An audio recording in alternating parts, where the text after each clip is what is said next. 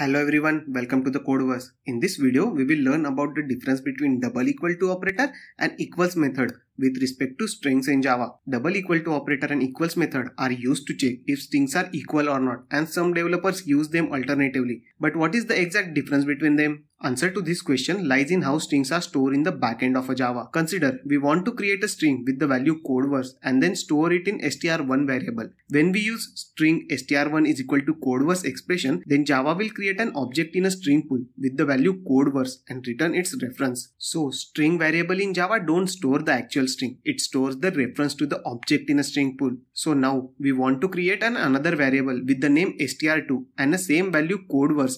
Then Java won't create another object in a string pool.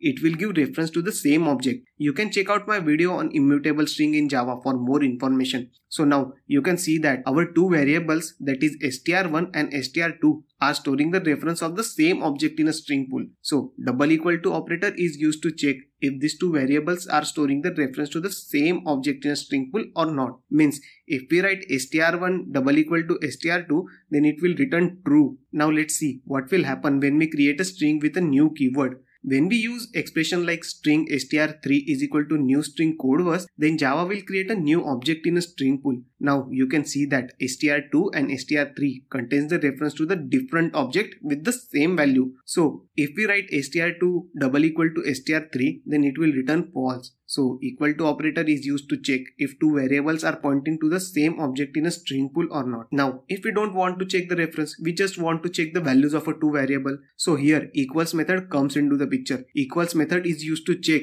the values of a two string. Now if we write str2 dot equals str3, then it will return a true. So equals method checks the value and double equal to operator checks the reference. I hope you have understood the difference between double equal to operator and equals method. If you like this video, then please subscribe to my channel. Thank you for watching.